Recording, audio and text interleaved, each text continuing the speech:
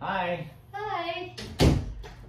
I have had these strings on this racket for probably about a year now, and I'm leaving.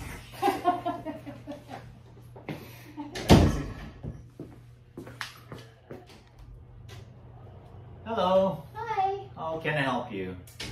Well, I've had these strings on this racket for about a year, and they're not broken or anything, which is not unusual because I never break them, but I'm trying to figure out when to restring it. Well, for one thing, you can check the racket label. It's on the throat of your racket, and check what the restring buy date is. Oh, it says December 2022. Okay, well, it's definitely time to restring then. Yeah, I guess so. What made you pick that date anyway? Well, I'm glad you asked. In this video, I'll share with you how I determine the frequency of restringing based on your game, string type, and how often you play. All right, so I have a chart here that I have 3 columns: the player type, string type, and the frequency of stringing, which is determined by these 2 columns. So let's take a look at the recreational player first, and I have 2 rows here, and it's dependent on the string type.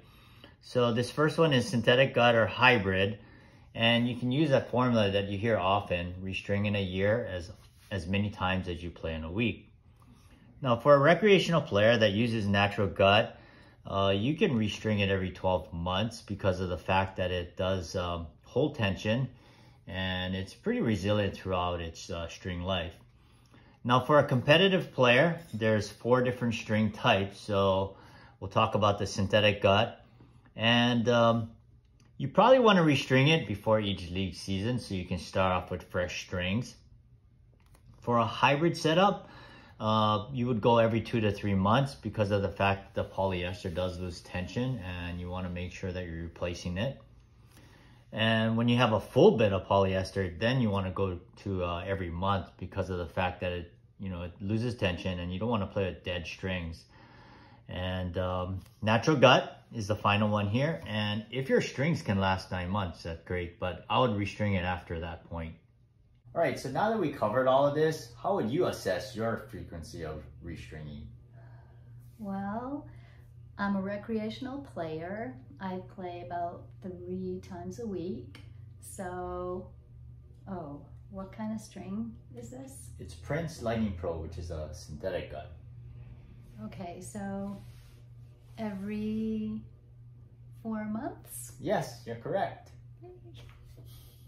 Okay, so, all right, so now I get it. I understand the frequency of restringing. Why is that important? That's a good question. Did you know that a newly strung racket will lose tension as soon as it comes off of the stringing machine?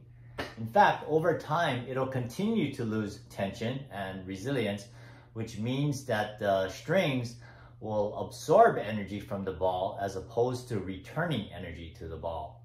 So does that mean if there's less energy to the ball, then I'm losing power?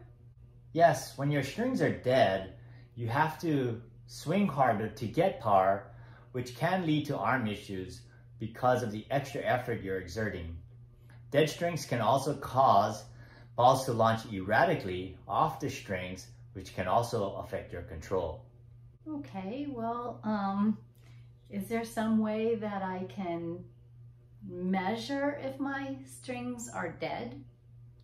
Well, there are a couple of devices that I use, but it helps to take an initial reading or measurement right after the racket was strung. Oh, well, how about this racket? You strung this racket? Well, this would be the perfect racket to determine how I use the Babolat RDC and the ERT 300. All right, so I'm going to demonstrate the 2 devices, starting with the Babolat RDC.